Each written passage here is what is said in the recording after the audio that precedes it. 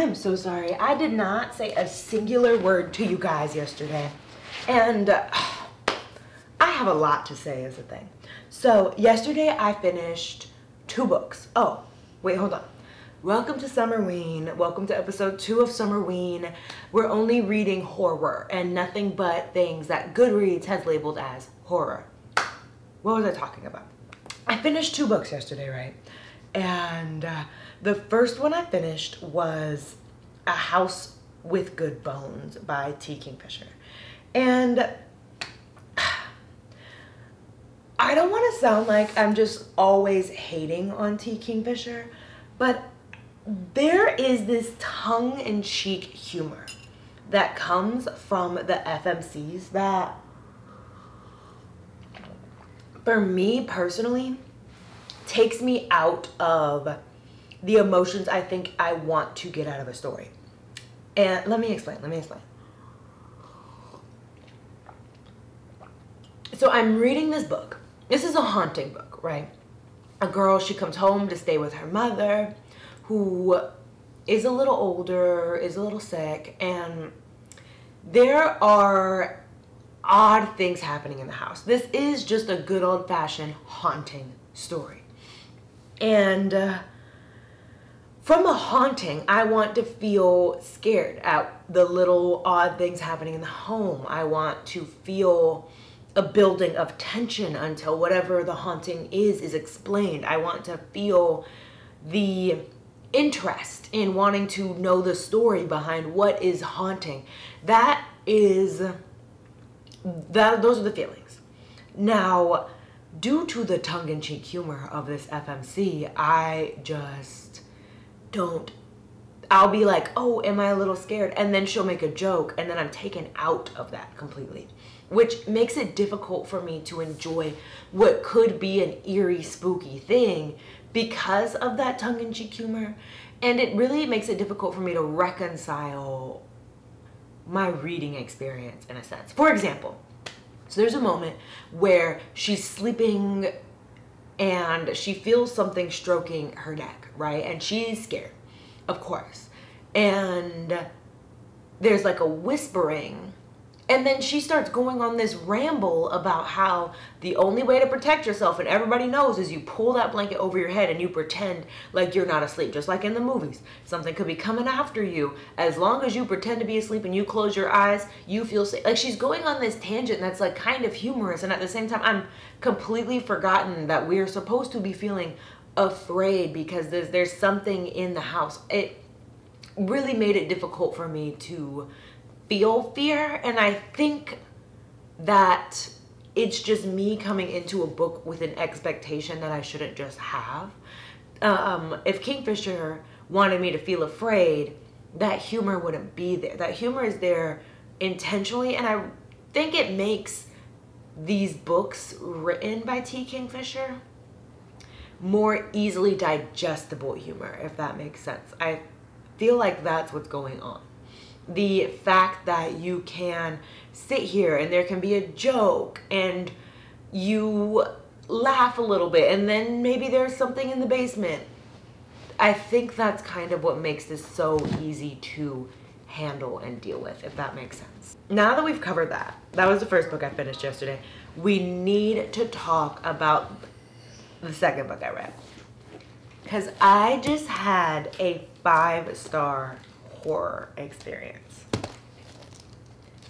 That's Comfort Me with Apples by Catherynne M. Valente. This book is 103 pages of absolute perfection. You open up, and I'm not going to tell you too much about it because it's so small that I don't want to spoil a drop of it. But I can tell you like what the inner flap basically tells you. And that is, you open up with Sophia, who is so happy and so grateful and feels so set in her perfect little life with her perfect little husband and her perfect little home. And her mantra in this life is, I was made for him. That's how she feels about this relationship that she has, how she feels in relation to her husband, just, I was made for him. And she's happy and everything is perfect. And she's overly satisfied with everything to do with her perfect little life. And One day, she finds something amiss in her home. And that leads her down this spiral of conflicting emotions of, I love my husband, I love my house, but what is he doing when he leaves on these long trips? Where is he at all the time? Why don't I know what he does for work? And that almost consumes her into wanting to get answers into just what isn't quite right about her perfect little life, her perfect little home, the husband she was made for, in their perfect little neighborhood that is gated from the outside. Here's why it's a 5-star. When I reached the reveals at the end and the pieces were finally put together, I went back because I wanted to see all the other moments that were hinting at the reveals. It is perfect. Getting this twist at the end, and this is a story that plays on a very well-known tale that I know you know. You don't have to do any research to know the tale that it's based off of. And it adds this dark twist to a story that we all know. And it is a 5 out of 5. Now, when I say this is horror, it definitely is a horror book. I wasn't afraid. I would say if you can handle watching like an episode of Cold Case, you could handle this book. My thriller girlies, I really think you would love everything to do with this book. My weird lit girlies, just do it. It's only 103 pages. You're gonna feel confused in the beginning, but it's so quick and so small. There's not too many words on each page. It's the perfect novella in the way that things were withheld from me. But once I knew the answers, I could see that I was being hinted at everything from the beginning. It's literally so perfect. And it has me on such a high. And I'm in the mood to crush through some books today. We'll see how much I get through. Might not be much because I really need to clean the house and I need to refresh. I've been doing a lot of socializing this past week because with the fact that I'm leaving, all of my friends are like, we gotta do this thing, we gotta do this. Y'all, no lie, I've gained 6 pounds in the past 3 weeks because we're out eating, we're out doing stuff, and I've kind of lost my routine. I haven't been to the gym, I'm not walking him as much, and I just need a day to just settle, make sure I get to bed on time tonight, maybe go for a nice walk at the park. I think that could be good. And read some books.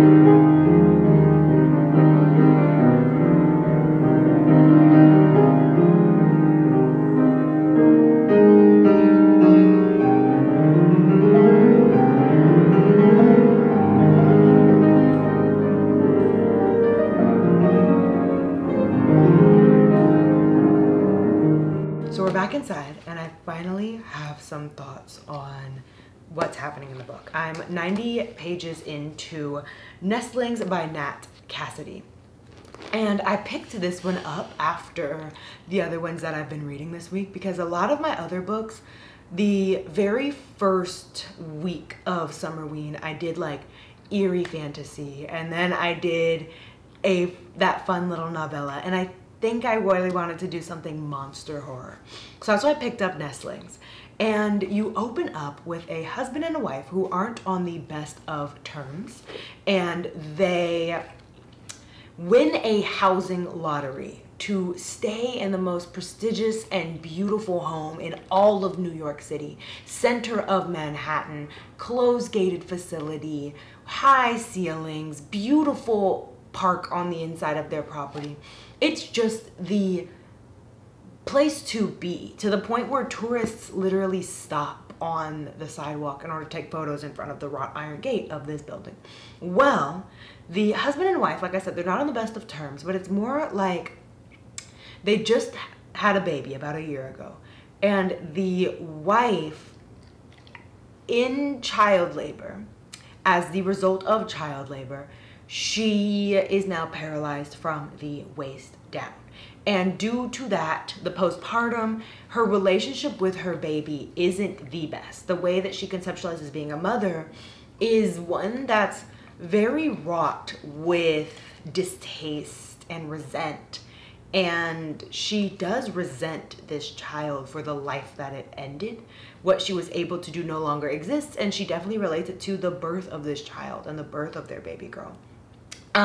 So that's what I mean by their relationship isn't on the best of terms. And they win this housing lottery, and it's, first of all, it's kind of difficult for the wife to maneuver. They're on the very top floor, and she has a wheelchair. She isn't mobile, and there's only one elevator, kind of a fire hazard.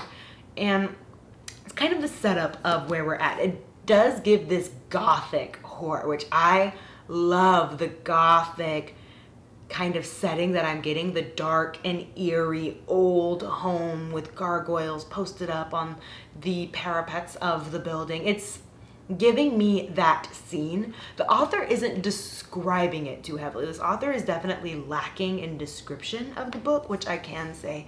When I get these gothic books, I love a very heavy description, but what the author is doing is giving me a lot about the characters. So this is obviously more of a character-ran horror, and the characters are a huge part, so I'm getting a lot from them. I just really wish I was getting more of this gothic, castle-y feel. I just have like, I've been told about the wrought iron gates, and I've been told about the high ceilings, and I've been told about the park that's in the center of the building, but I want to feel that gothic setting, and I don't know if I'll get it later. I know there's these long hallways, there's a very old style to this building, but I'm not getting the brick and mortar building of this book, which I kind of wish I got more of. Again, that's just a me thing. That's not necessarily a complaint. It's just that this would be taken even more if I got this setting even more fleshed out, just because it's a setting that I like. Fear-wise, I am at a scene where a character is exploring a hallway with no lights, right? Like, this character is going through the building and gets lost because they don't really want to take the elevator. They want to explore this really prestigious, beautiful building, right? And goes down a hallway and is like, oh, the connection to a stairwell should be down this hallway. No idea why all the lights are out. Not a big deal. I'll use my phone camera. And as this character walks down the hallway that's completely dark, a door slowly creaks open and something comes running out. I think that it's because, like I said, third of the way through, I haven't quite seen the scary and I haven't quite had a horrible thing happen, but I do think this slow build is being done really well because, like I said, it's about the characters and the relationship of this husband and wife. You can see it like crumbling, you can see the wires fraying, you can see them slowly butting heads, you can see how this relationship is on the rocks and how it's building up, and I do think that is a center of this story, and then the monster horror occurs around this relationship. I'm having a good time so far. I desperately need to shower. I am so sweaty from hanging out outside. I can't be outside with the snakes unless it's between like 85 and 89 degrees, and I just hang out. I let them. Yogurt doesn't do much. Yogurt stays curled up on whatever blanket I'm on and he sleeps. But Ducky will literally explore all around, which I love for her so she can stretch out, get some exercise. She's not very active in her enclosure. So I'm sweaty and gross from sitting out in the heat that long. And I'm excited to just crush through this. I think I can finish this before I go to bed. Again, after I shower, I'm disgusting. And then I also need to clean up a little bit. But I think we can finish this before I close out the vlog. I think that's the goal.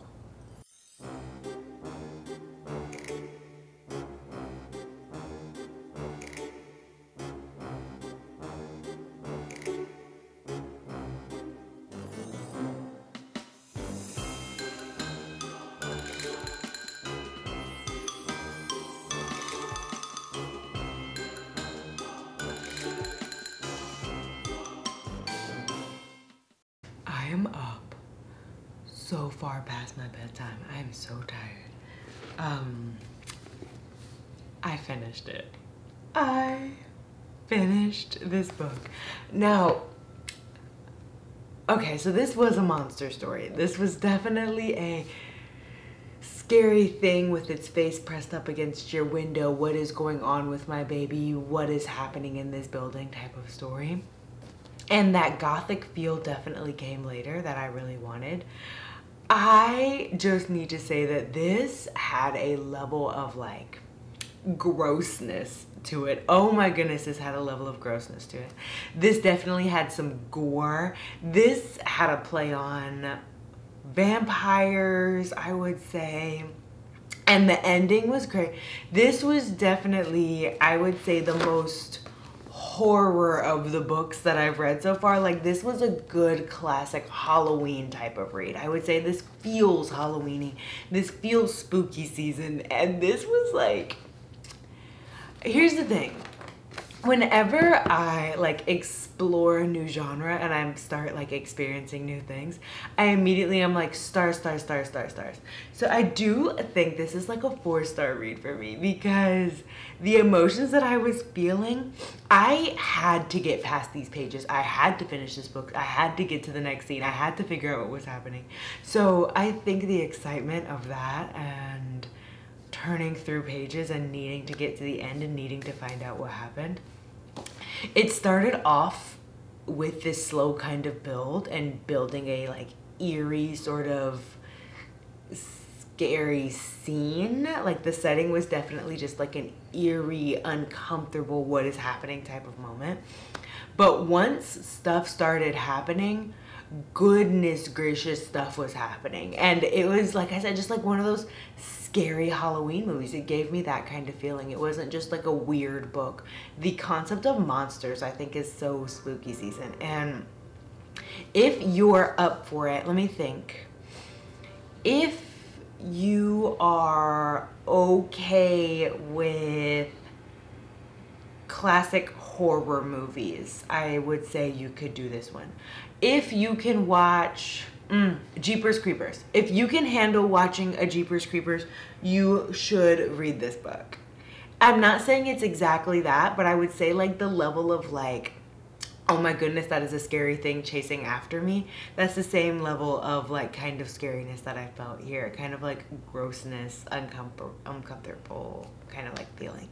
I would say do it.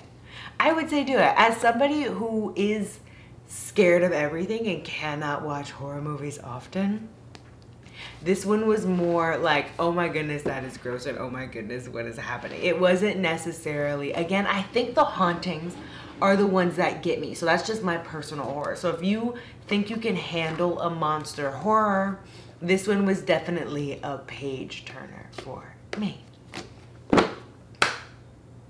I need to go to bed. Oh my goodness, I need to go to bed. Thank you for joining for another episode from Summerween. I will see you next time. And I hope that you're having a great week. I hope that you're reading great books. If you enjoy hanging out, like and subscribe. I'll see you for the next episode of Summerween. I'm having fun with this. I'm having fun, but at the same time, I still have that like pending fear that the next book is gonna like ruin my sleep schedule and keep me up every night. I'll see you soon.